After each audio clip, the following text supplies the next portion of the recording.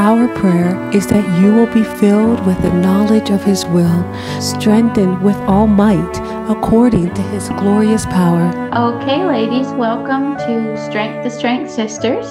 We are very glad to have you here today. The vision of Strength to Strength Sisters is to encourage women to be catalysts in advancing the kingdom through biblical teaching, testimonies of faithful women, and thought-provoking discussion. This talk is intended for our sisters, and at the end, we will have an interactive question and answer session, and we would love for you to participate in this. If you're comfortable, you can turn on your camera and so that we can see you when you speak. If not, if you're uncomfortable doing that, feel free to put your question in the chat box, and the moderator will read your question, and Mariel can give her input to that. We are so excited to have Mariel here with us today. I have been acquainted with her for about two years. We met first at Kingdom Fellowship in Roxbury Camp, Pennsylvania, when we had the weekend there. Maybe some of you saw the information about that in the drop down on the Strength to Strength Sisters website. If you haven't, that might be something that would interest you. Okay, Mariel, I will pray with you before you start, and then you can take it from there. Father, thank you for what you have done for us. Thank you for making this a possibility. Lord, we ask that you would continue to guide and direct the work of Strength to Strength Sisters. And right now we are especially asking, Lord, for your Spirit to descend on Mariel. We ask you for your grace to be poured out on her as she speaks. Give her clarity, Lord. I pray that it would be your Spirit influencing her in everything she says, and that Satan would have no place to get his foot in the door with this talk. Lord, we ask for each woman who will be listening and participating today, that you would meet the needs of every heart, of every woman that listens to this talk. Please bless her now, Lord, and we ask all these things in the name of your Son, who is so worthy. Amen. Okay, Mariel, you can take it from there. Thank you very much, Doreen, and thank you, Christina, for getting that all arranged. And I suspect that all of those technical glitches are maybe for my benefit. I feel like it's been just a little bit of a battle the last couple of days. The last 2 days, I just had a real death of a vision for this talk and had to climb back out of that. And then I was feeling great all day today. I was at such peace. And then my heart started racing when I couldn't get on the meeting here, and time was ticking on. And then with Doreen and all, I just feel like God must be trying to teach me something. So I'm sorry you all had to wait while I got taught the lesson. But if it's okay, I know it's not the normal format, but I just feel like I need to pray myself here as well. So why don't you join me in praying? Father in heaven, oh, merciful Father, I just want to come before you right now and just give you this time, Lord. Give you myself as a channel, Lord. It's a temptation at a time like this to say, Lord, help me to do a good job. But really, I don't want you to help me at all. I want you to just get me out of the way, Lord. I pray that you would just deliver the message that you have for these dear ladies. And Father, that it would not be muddied by me or my self-consciousness at all. So Lord, we just pause. Time is of absolutely no essence to you, Lord. You live beyond time. We just give you the time that we have, and we ask, Lord, that you would use it to your glory and to your honor. In Jesus' name, amen. Okay, well, I will just jump in. And I'll start with a story. On a day in November, almost 26 years ago, I was in my bedroom in the midst of hard transition labor. It was my first home birth. The pain was intense, and I began to whimper. And then I began to say things like, I can't do this anymore. I can't do this. Suddenly, a hand grabbed my chin, and my midwife's face just stared intently into my eyes. Mariel, she said, you don't have a choice. It snapped me out of my self-pity. It brought me back to the importance of the moment, and it called forth something purposeful and intentional in me that was acutely needed. And God has been doing that same thing for me spiritually. He keeps asking me, where can you go? Who else has the words of eternal life? I also learned something that day during the pangs of childbirth, something that is key to understanding the lesson that's before us today. I learned that there are two very distinct kinds of pain. There's a pain that says, stop, don't go there. This is the pain that tells us not to touch a hot stove. It's the kind of pain that protects us, the kind of pain that leprosy doctor Paul Brand calls a gift. When we feel this kind of pain, God intends for us to draw back or to run away. It's the pain of physical harm, and it's also the pain of conviction. There is, however, another kind of pain. It's a productive pain. It's meant to bring something forth. This is the kind of pain God does not want us to draw away from. If we tighten up or resist this type of pain, it slows down the process. But if we relax into it, if we breathe, if we trust, then something amazing happens. It brings forth a child. This is the pain of birth, but it's also the pain of crucifixion. The very heart of the gospel is the death, burial, and resurrection of Jesus. And the way to become a Christian is to identify with Jesus's death in such a way that we are born crucified. In other words, as the way to enter into life in the Christian sense is to die. And the way to advance in the kingdom is not to pull back from pain, as we're used to doing with a hot stove, but to press into the pain and embrace it. And as we women have learned, we do that in childbirth. So let me just start by reading a familiar passage from Romans 6. It's Romans 6, 3-8. Know ye not that so many of us, as were baptized into Jesus Christ, were baptized into his death? Therefore, we are buried with him by baptism into death, that like as Christ was raised up from the dead by the glory of the Father, even so we also should walk in newness of life. For if we have been planted together in the likeness of his death, we shall be also in the likeness of his resurrection. Knowing this, that our old man is crucified with him, that the body of sin might be destroyed, that henceforth we should not serve sin. For he that is dead is freed from sin. Now, if we be dead with Christ, we believe that we shall also live with him. It's stated even more succinctly in one of my favorite verses, Galatians 2:20, which is the one that says, I am crucified with Christ, nevertheless I live, yet not I, but Christ liveth in me. The life I now live in the flesh, I live by the faith of the Son of God, who loved me and gave himself for me. So our topic today is about transitioning from one culture to another. It's about what it takes to leave the lifestyle of our birth and adopt a kingdom lifestyle.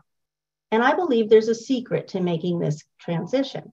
The secret is to die to self, die to my reputation, die to the desire to please others, die to offenses, die to praise, die to temptation, die to ambition.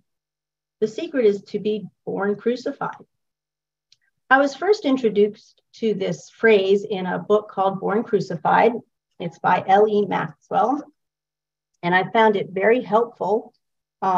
It's all about the role of the cross in the life of the believer. Maybe some of you have heard of it. And I'm just going to read a quote from the foreword. Born Crucified declares that the cross was far more than a means of capital punishment in the Roman Empire and a way to satisfy those who wish to terminate the life of Christ. It is representative of that which needs to happen in the life of every believer on a continual basis. Dying to self in order to live through Christ is more than a philosophy. It is the only way of life for every Christian who wants to overcome the sin that so easily entangles them. No true believer can ignore the cross if they want to be a follower of Christ. The cross is not a burden we must bear. It is a life we must surrender unreservedly. To avoid the cross is to forfeit victory before the battle ever begins. This then is how we can live a kingdom lifestyle and maintain it for the long haul. This is how we can help others adopt a biblical lifestyle. This is how we can change diapers, wipe noses, teach children, and can green beans without growing weary. This is how we can disciple our teens and face rejection and deal with disappointment without giving in to self-pity. This is how we can build bridges and work alongside other Christians, talking about the important stuff on which we disagree and yet not becoming cynical or compromised.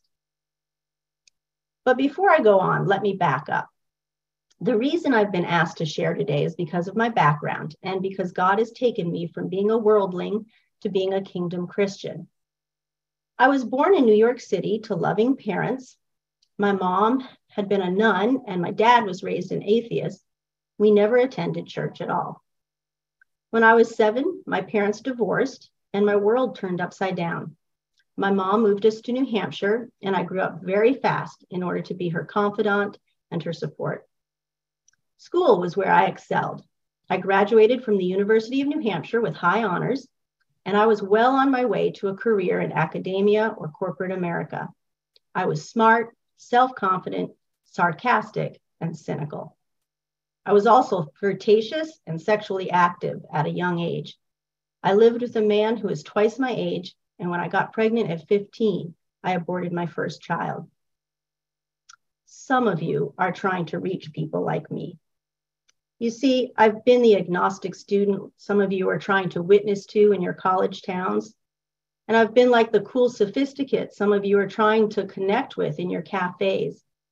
I've been like the irreverent know-it-all sitting in your living room because you read Rosaria Butterfield's book and you invited her into your home.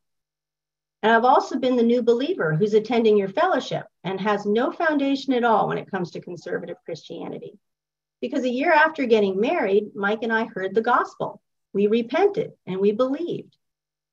For 10 years, we grew in the Lord, moving through various churches, wondering if we were charismatics or Baptists or just confused.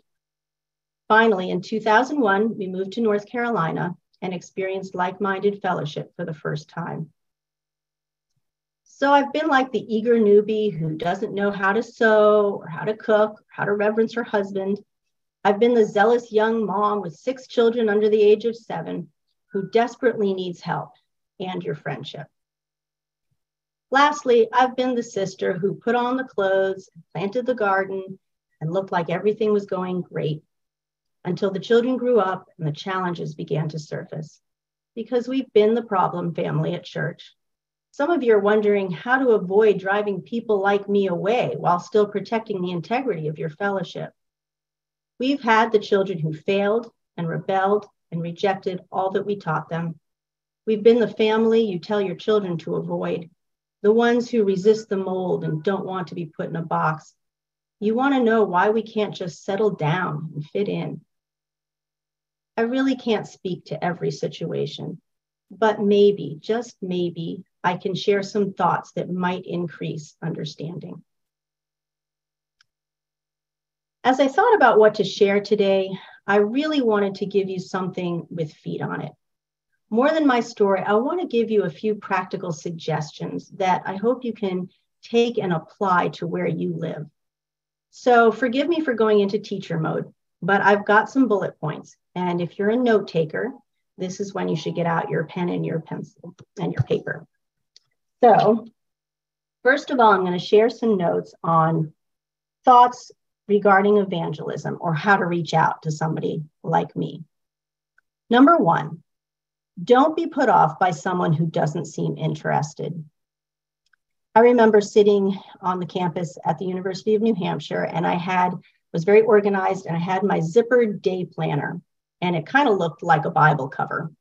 And this sincere young man, a Christian, came up to me and said, "Oh, are you a believer?" And I just looked at him with this look and said, "A believer in what?" And he just walked away all apologetic and faint-hearted, I'm sure, feeling like a failure. But I've remembered that story all these years because what he did put a stone in my shoe and made me ask the question, well, what do I really believe in? Number 2, speak the word of God. On another occasion, I was sitting with a young woman, and I was sharing something of my cynical view of religion. And she spoke the word of God. She just looked at me with wide eyes and she said, "But surely you believe I am the way, the truth, and the life, and no man cometh unto the Father but by me." And I not only didn't believe that, I'd never even heard it before. But what was really special is that she spoke the word of God, and it was planted like a seed into my heart. And it was years before I was born again. But when I did come to know the Lord, I never had to memorize that verse. It was planted in my heart already. Number 3, don't be discouraged if you don't see any fruit. Again, here, there were so many people who gave me tracts or Bibles or talked to me. And especially with Campus Crusade for Christ, they were very active both at UMass and UNH. And none of them had the satisfaction of knowing that I accepted Christ as my Savior. But I really hope to be able to tell them someday. Number 4, believe that there are people all around you who are crying out for answers. Sometimes when we go out in the world, everybody looks like they've got their life together. And so we tend to go for the real down and outers, and that's good to reach out to them. But sometimes the ones that are at home and are on their knees saying things like, "God, if you're really out there, then send someone to talk to me." Sometimes those people are the ones that really look the most self-confident. And you can be an answer to their prayer if you will ask the Lord to show you who to speak to and who to reach out to. And number 5, listen carefully to what people say, and then use feel, felt, found. This is a really good tool that I learned from somebody that was in YWAM. And it's a way to segue from a regular conversation into a spiritual conversation. And this is how it works. You listen to them, and then you say, "I know how you feel. I've felt the same way. Let me tell you what I've found." Okay, now some notes on transitioning or helping somebody transition into your fellowship. Number 1, sincerely appreciate a person right where they're at. During those early years in North Carolina, I was surrounded by some really exceptional and mature sisters who just never made me feel less for where I was at. They just were very helpful and appreciated the virtues that I was working on, and also appreciated the things that my background had given me that were different than theirs. Number 2, help them out. There were so many sisters that did things for me, like bringing over food, saying that they just made too much. Wasn't it amazing how they just so consistently made too much food? Or inviting me over to help them sew the maternity dress that they just happened to have already cut out and they just weren't getting to. Or come over to visit and then just insist on leaving with some of my laundry. I was just so blessed by that and so honestly helped. Number 3, seek first the kingdom of God with them. I had a dear sister who was 10 years my junior, and she would come over when she was single and help me out with housework once a week. But she was so much more than a maid to me. we would spend time every week in prayer, as much time in prayer as we did working. And it became the foundation for a mutually edifying relationship that has lasted until this day. So seek first the kingdom of God. Make that the priority. And number 4, value the important things. My neighbor at that stage of life was a woman from a conservative background. Her children were grown. Her house was absolutely immaculate. Her garden was a showplace. And I remember one time she stopped in unannounced into the midst of my very busy, noisy, messy house. And instead of just kind of smugly ignoring what we both noticed was embarrassing me, she just praised me for having the right priorities. And she blessed me for spending time with my children and with my Lord rather than fussing with my house. And lastly, here's some notes on how to relate to those who come from a non-plain background. Number 1, pray for them. There were some really hard years that we went through, and all during that time, different brothers and sisters in the Lord would tell us that they were praying for us. I remember one brother who told us after the fact, he caught wind that there was going to be a meeting the next day, that leadership was going to be confronting us. And he said he stayed up a good part of the night praying for us. What a difference that made for us. So don't gossip and don't take sides, but just pray. Number 2, realize that every family is unique. This is maybe a small thing, but not everybody who's from an English background has the same background. At the time that we were moving into these circles, there were a lot of other families coming from other parts of the United States. And for example, there was one family that came from the Deep South, and they came from generations of Christians. They were raised in the church. And here, my husband and I were coming from New England, and we had absolutely no church background to speak of at all. And yet we were all lumped in the same category. So realize that every family is unique. Number 3, beware of club mentality. So we were once as a church at a campground having a church camp out, and some other campers walked down past us on the road, and this one sister turned and said, "Oh, I just feel so sorry for worldly people because they just don't have community like we do." I was kind of shocked. Ooh, that light is getting really bright. Hold on.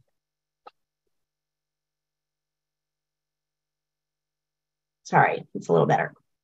Yeah, I was really shocked by her comment because I thought, human beings are social by nature, and we know how to group ourselves according to our interests. There's all kinds of community in the world, only we call it a club. There are golf clubs, there are philosophical clubs, there are music fans, there are political activists, there are all kinds of ways that we group ourselves. We know how to foster a sense of belonging by dressing the same way or supporting the same cause. So if we aren't careful, our church can wind up being just one more club to choose from. If what makes a person feel like they belong in our midst is that they dress right, or they homeschool, or they have the same pet doctrine, then we have to wonder if we're just another club. It has always been most edifying to us when others make the focal point of fellowship what we have in common in Christ.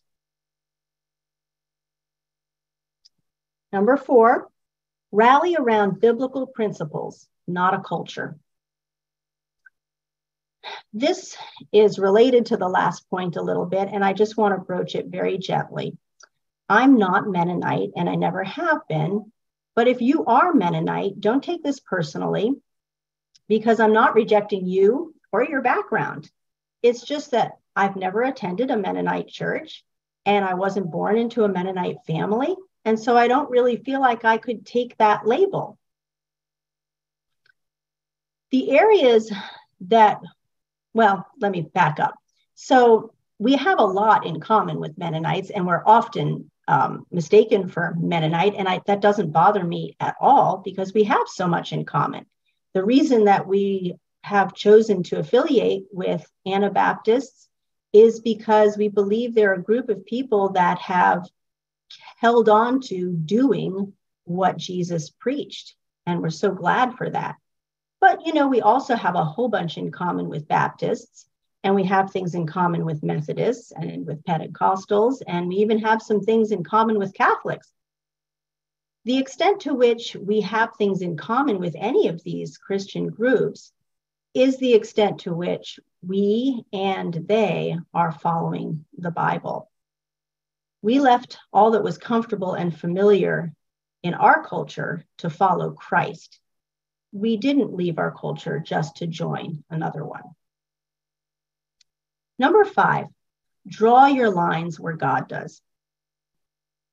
Sometimes you reach out to someone and they sojourn with you for a time and then they walk away. They might have been somebody you led to the Lord, somebody you discipled, someone who poured into, and then you turn around and they're gone.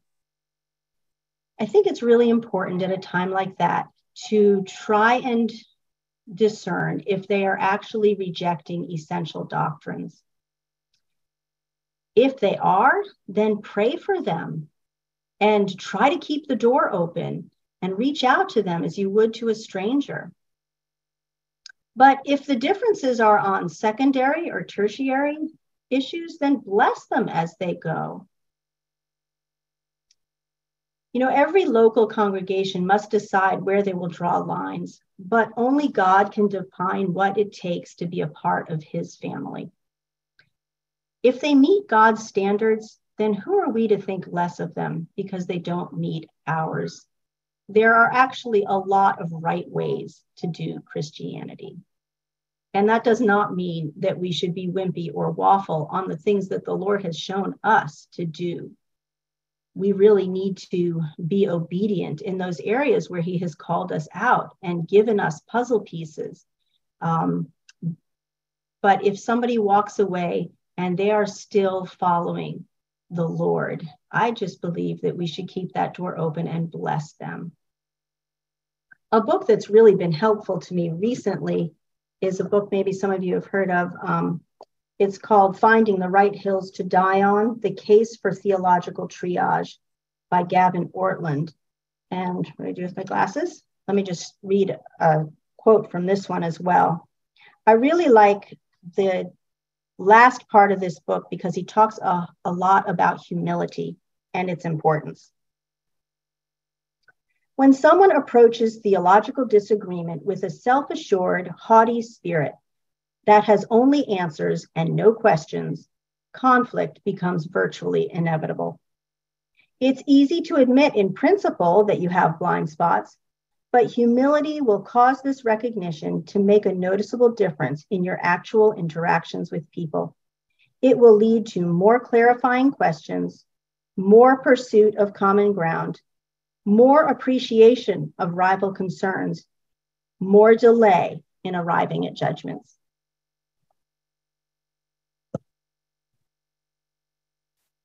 So all of that aside, I want to come back to the real backbone of what the Lord has laid on my heart for all of us today.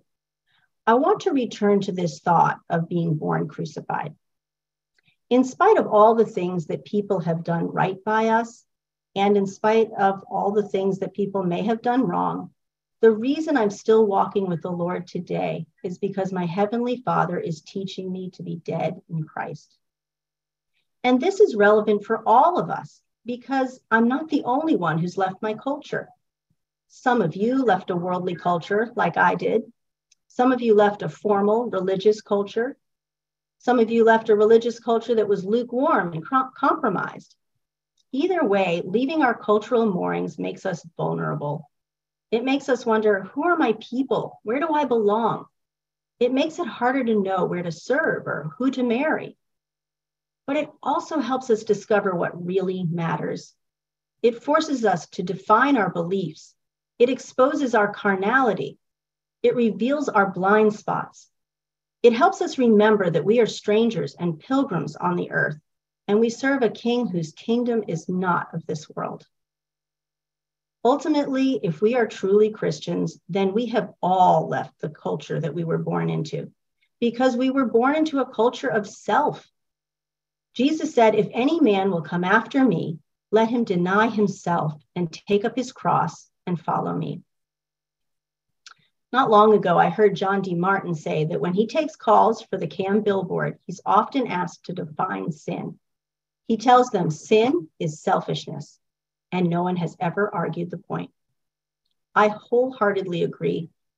I have noticed in my own life that as soon as I start feeling overwhelmed or confused or depressed, I can trace it back to when I started coddling myself.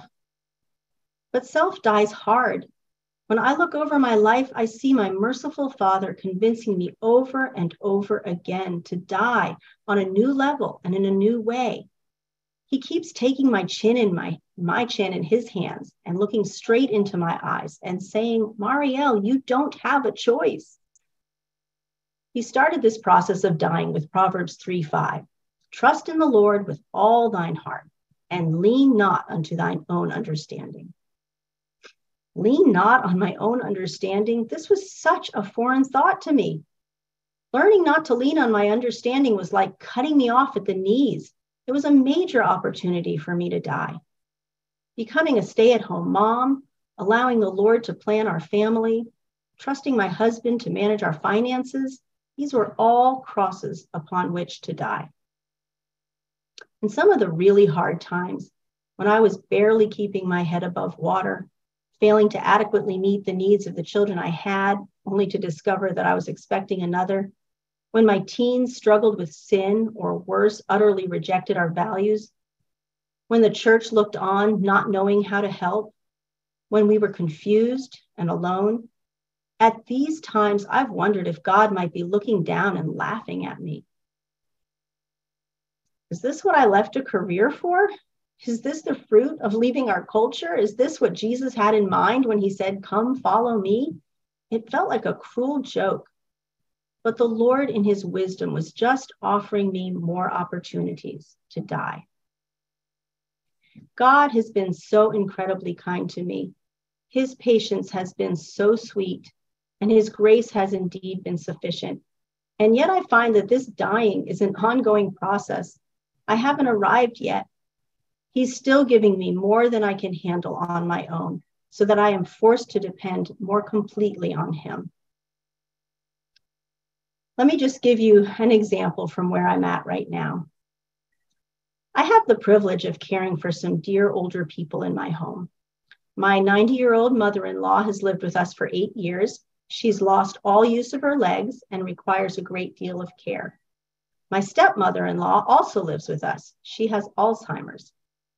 My sweet husband, 16 years my senior, was diagnosed with Parkinson's 4 years ago. These needs have been my daily cross, not because I don't love them all dearly, but because I'm selfish by nature. Sometimes when grandma's bell rings for the 4th time in the middle of the night, it is so hard to pull myself out of bed and thud down the stairs. Sometimes I'm so tempted to feel sorry for myself. Haven't I done enough of this, Lord? I went from colicky babies to grandmas that can't sleep. I went from diapers to bedpans. Couldn't we switch to something more rewarding? Couldn't we do something more meaningful than dementia?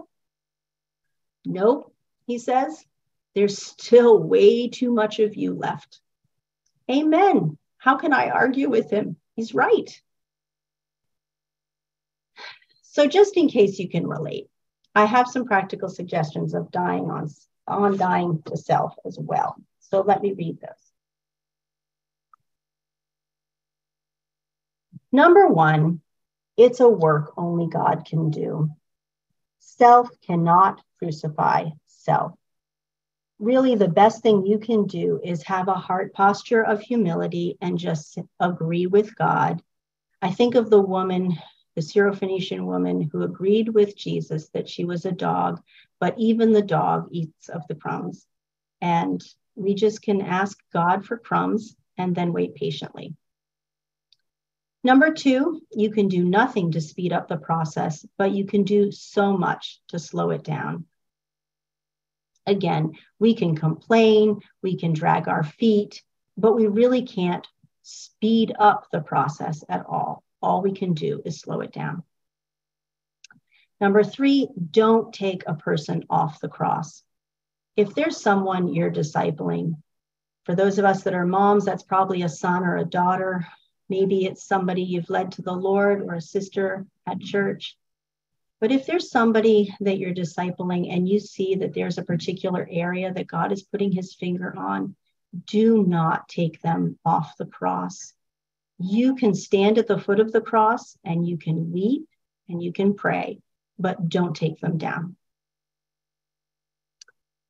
Number 4, don't grow weary. Galatians 6:9 says, let us not be weary in well-doing. This is a command, I believe. And the kind of weariness that it's talking about here, if you look it up in the Strongs, it's not growing tired. It's becoming discouraged. It's giving up in our minds. And as Christians, I just don't think we ever have the luxury of giving in to that kind of weariness. Number 5, when tempted to grow weary and faint in your mind, consider Jesus and his sufferings. This is like the how-to. If the command is to not grow weary, then when we're tempted to grow weary and faint in our minds or to give up, because the battle is in our mind, then what we need to do is consider Jesus. Read Hebrews 12 and do what it says. It says to lay aside every weight, run with patience, and look to Jesus. Number 6, beware of becoming too impressed with your own sacrifice and sanctification. This one is really a danger for Christians who are a little bit more mature, who have walked down this road of crucifixion a while. And it's really a temptation to start becoming just a little bit impressed with our own progress. Beware, this is just another manifestation of the self-life. Number 7, remember that after crucifixion and death is resurrection and life. Matthew 10:39 says, he that loseth his life for my sake shall find it. And life really is what this is all about. I hope I haven't been discouraging or morbid with all this talk about death and crucifixion, because on the contrary, I have found that embracing the cross has been a source of joy and strength and peace.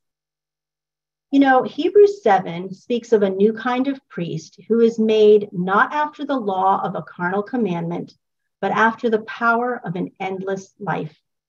Isn't this exactly what we all want? To be made after the power of an endless life?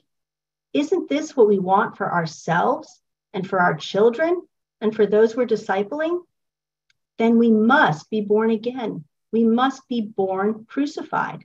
We must teach it and we must live it. I don't know about you, but I don't have an endless life to give. I don't have any resurrection power to offer. At best, all I can muster in my flesh is a carnal commandment or guardrails for the narrow way. But if I can die and allow the life I now live in the flesh to be his life and not my own, then I will truly have the power of an endless life coursing through my veins. And then I'll have something of value to pass on to others. That's all I have.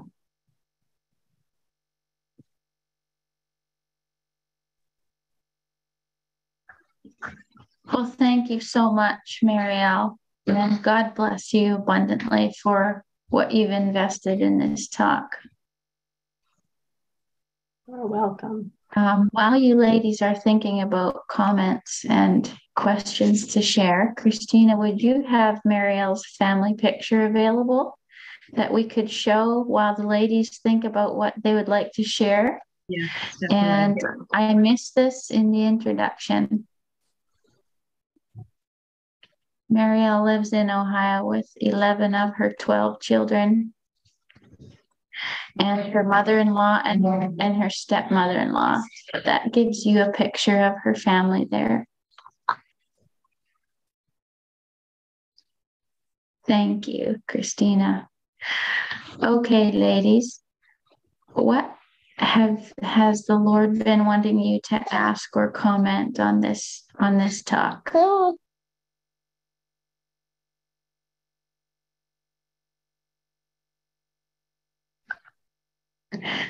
Well, Mariel, I visited with you not that terribly long ago, but it was just a really good reminder again to me to hear that death to myself is the answer to life. And it made me think of that verse that says that, well, there's so many paradoxes, I guess, in Jesus' words. And he says we have to die to live, but he also says he wants our life he's going to give us abundant life. And I just want to remember that today.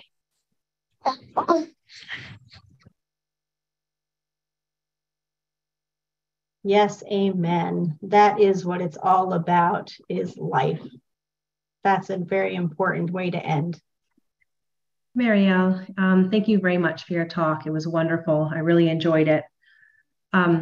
You talked about dying to yourself and dying to your flesh. And I know that personally, it's easier to do things like that when you're living a very spiritual life. You're praying a lot, you're in the Word a lot, and things like that.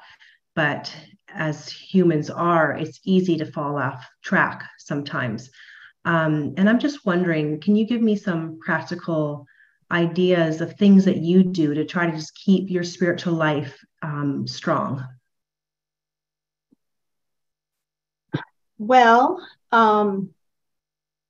yeah, I mean, I guess I don't have anything new or earth-shattering. I do spend time with the Lord every day and make that a priority without making that a religious formula. I've never wanted to be the type of person that if I didn't have my prescribed quiet time, that, the whole of my day fell apart as if it were some kind of a magic thing. But on the other hand, it is a priority of my day. And waking up early in order to do that is easier now that I don't have any babies. My youngest is 7, but it was a real challenge years ago. And it seemed like the earlier I woke up, the earlier my children woke up, and they're all early risers even today. But I would just say, make that a priority. It really is. Thank you. Okay, would there be any more questions? Christina, did you have any in the chat box today? Okay. Another thing that I had thought of, Mariel, that was just so good to hear was in interacting with friends who are finding their way, just to value the important. And also what you mentioned about not taking them off the cross. I think I understood that right, what you were saying. When you see God laying his finger on something, were you saying almost like we need to intercede and not try to take away the pain of dying? Did I understand that right?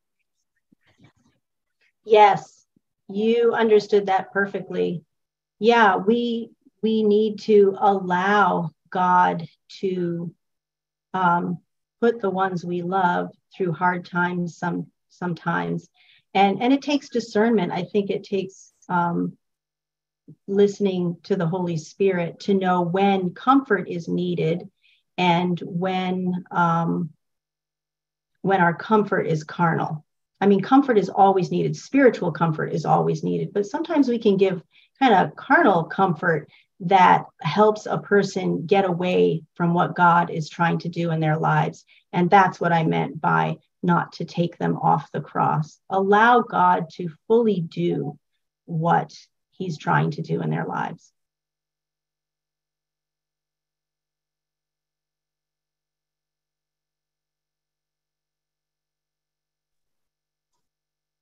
Thank you, Mariel. You say your name Mariel, was that? Mariel, yep. Okay, Mariel, okay. I am not able to turn my video on because it's not working properly, but I just wanted to say thank you so much for sharing that. I was moved to tears, especially when you talked about aborting a baby. I'm sure that continues to just, I don't know how that would be, but a bit of a hole in your heart maybe, or just always a pain. And God bless you for sharing so openly, so frankly. And yeah, it was a tremendous blessing to me to hear you speaking.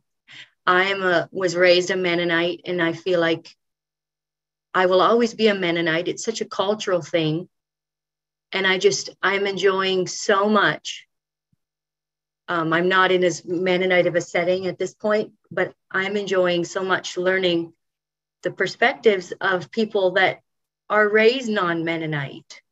And it's just been so enriching to me to realize that God is working everywhere. Like, it is just exciting. Sometimes I just fills me with such a fire and excitement that, especially to hear you speaking, that God is working everywhere. He doesn't actually need me, but he will use me if I'm available. And if I'm, like you said, your heart in a posture of readiness. Was that how you said that? And I was so blessed by that. And God bless you. And thank you for sharing.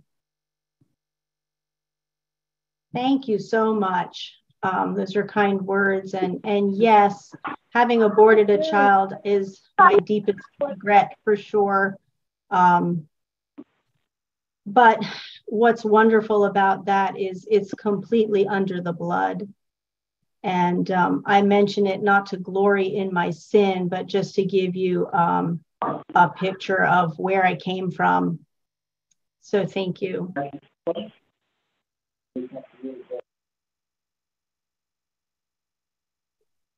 We had a couple comments come in on the chat box. Mary says, I appreciate the statement is that we can that we cannot do anything to speed up the process, only slow it down. She's unable to use her microphone right now, which is why she sent a message. She said she's really been able to connect with your message, and thank you for it. And the other message was from Michelle. She says,